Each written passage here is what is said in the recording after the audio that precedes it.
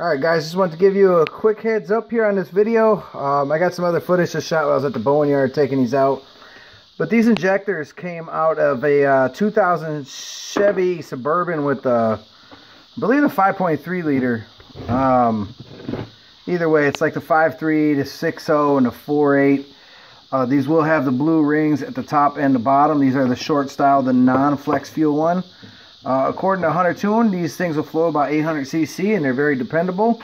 I did already decap them, and I'll be doing a video where I showed, oh focus, there you go, where I decapped them. You can kind of see where I took off the edges. Let's see if I can get that to focus a little bit. There you go. So nice, real clean. What I did is I just threw my angle grinder right here, my actual angle grinder up on the bench. I'll show you guys. You got a video coming to that, but I just wanted to do a quick video on this because I was asking Hunter. Here's the factory 240cc D16Y8 injector, and here's the GM one. And I was asking him, I said, hey man, this thing doesn't look like it's going to fit in there too well. And on the Y series, they got this stud here with a 14 mil bolt down there and a 10 mil at the top. I said, oh man, that kind of sucks. I have to remove that stud. So I was talking to Hunter, and what I'm going to do is, he was saying even on Christian's PVC Civic that they worked on, you just drill this hole back here where the 10 mil goes into, open that up a little while, do a full bolt in there, and then just use a nut right here to kind of bring it all the way down, and do a nut in the top and the bottom to hold the rail there, and obviously screw into the intake manifold down here as well. So we're going to go ahead and do that, and show you when I'm all done with that on a new video. But what I really want to show you here is if you don't have a way to flow these or check them for anything, this is basically what I'm doing, and you should at least be doing this. It's super simple, super easy. I took this off of the fuel rail. Now this isn't the exact hose I'm using. I'm using one off of one of my F23, but this is just a little hose, and it fits perfectly right over the injector head right there, right? And so basically what I'm doing is, and it's not going to come off, I put electrical tape on right here. Boy, if this would just, there we go. Okay, I put electrical tape on here, and then I put this clamp over the electrical tape over the hose so it holds it nice and tight. So what that's going to do is pressurize the line, open it up. Right here, you notice I got the battery.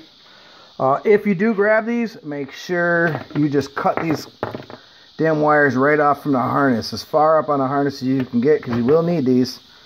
So that's a tip of advice if you're going to get these. Now I got 12 of these. I already got 4 done. These are the 4 that are going to go in a Civic, but I got 12 of these. I basically got it 4 out of one Suburban and then 8 out of another. Figured, you know, I kept seeing online these guys are saying, oh, they get so many of them that turn out like shit or don't work. These work to the best of my ability to figure that out. The spray pattern looked alright, about as good as you're going to get from this type of nozzle out there. But if I can get this stupid thing to focus a little bit, we'll be doing alright. There you go. But here's how I'm going to flow them and then test it to see if they're open and closing. Let me go ahead and stick that on there. See if I can do this with, let me give it a little pressurization. Okay. Okay. Open and closing pretty good. It's got a pretty goofy, this one's got a pretty goofy, yeah, this one's not shooting right. That's weird. Luckily these 4 actually shot really good, but this one is not.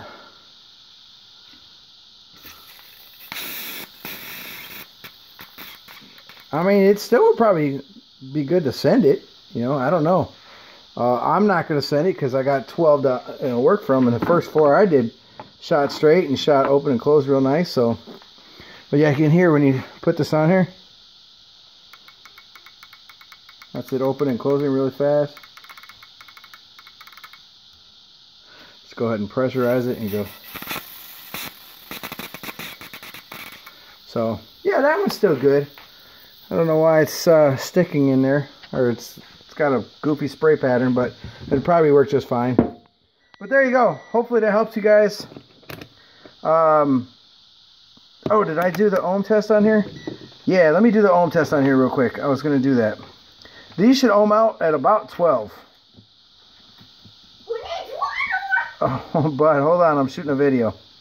See right here, right there, all within like 0.1 or 0.2 difference. I've gotten, yes, I've gotten from 12.0 to 12.2 for all 12 of these injectors. So, and ironically, these ones all came up 11.6 to 11.8, so they're within range though. That's certainly good enough. So, hope that helps out. These are the Decapped GM short style non-flex fuel injectors out of the early 2000s V8 Chevy vehicles that you can get, again, for 20 bucks.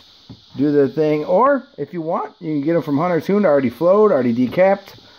And I tell you what, even at the price he's charging, or far superior to anything else you're going to get for that money. You know, as far as, you got to remember, guys, these are OEM injectors. You know what I mean? These aren't cheap eBay knockoffs or nothing like that. These are actually ones.